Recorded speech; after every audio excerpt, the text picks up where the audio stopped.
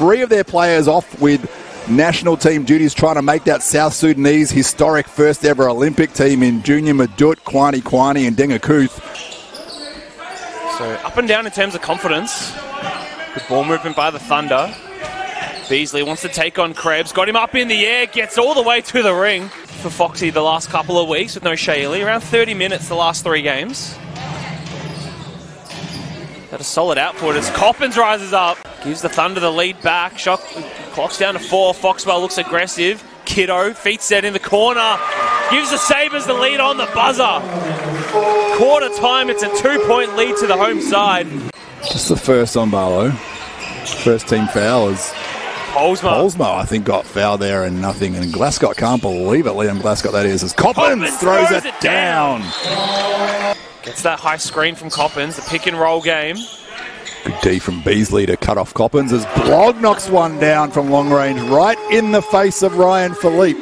Krebs kept it in, found the Barlow as well. Swell goes to Blog, 2 meters behind 3, it doesn't matter. Anywhere on the court, he's in range. Finds Lakes, who's knocked down a couple of threes in that third quarter. Continues on where he left off. Certainly found his stroke in the second half after struggling through much of the first half. That's his 3rd triple now. All after half time. Coppins playing point guard duties, bringing the ball up. Krebs lost the defenders. Lovely pass to Coppins, who throws it down.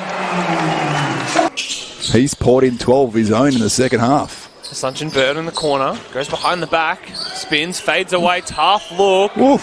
Touches every part of the ring and goes down. CJ, if you don't mind getting fancy on us.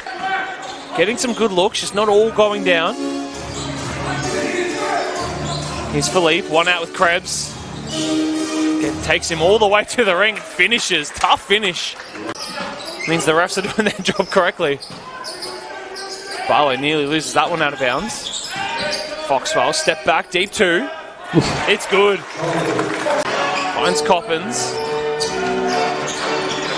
Off to Krebs, dumps it back to TK, who finishes through the contact. Krebs loves it.